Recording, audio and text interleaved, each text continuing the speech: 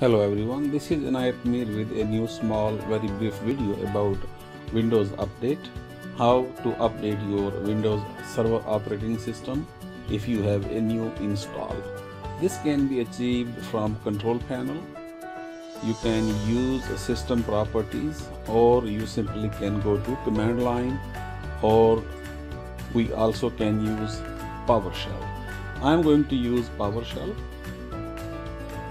Type Control space System. This will launch your system properties. You have to go and check for Windows updates. Look at available updates. It depends how you have your setup.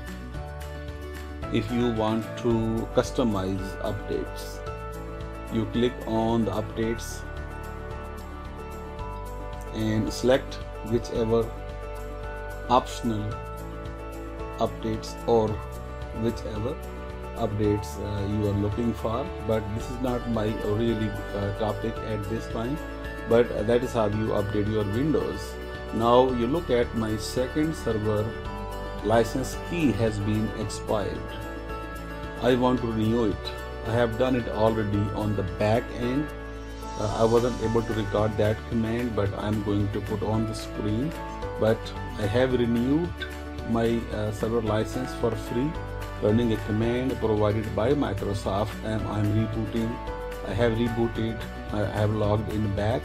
Now you can see the bottom right side. I do have now 180 days license key valid. Simply you can use the command I gave you on the screen, but once you log into your server, you have to run command prompt as an administrator. SLMGR,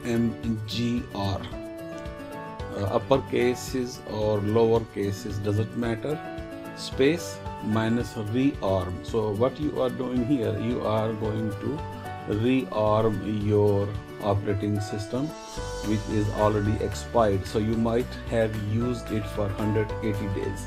So now you are going to renew it, so now you have 180 days more available. So I hope you like this video. Thank you. Bye.